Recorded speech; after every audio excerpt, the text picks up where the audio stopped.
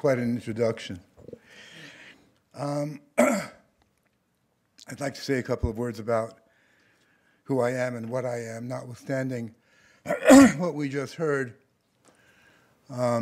It's important that you understand that I don't represent anybody or anything, any organization, political, social, whatever. I represent myself.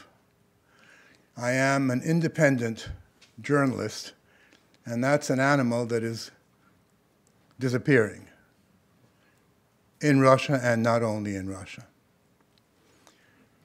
I think for me it's important that I say that, and I hope I'm not going to speak long because I was told that we would have a conversation afterwards, and I think that might be the most interesting part of it because you have questions or views that you might want to share with me, and I can't guess them in advance. But there are certain things I'd like to say before we have that conversation. I'd like to say, first of all, that we are at an extremely dangerous moment today.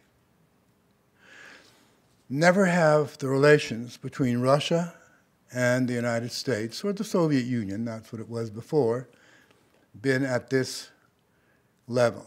During the worst times of the Cold War, when I was living in the Soviet Union, and I remember all that very, very well. Russians were anti-White House, anti-Wall Street, but not anti-American in their vast majority. In fact, there was a kind of a warm feeling vis-a-vis Americans. Today, that's different. Today, it's anti-American at the grassroots level.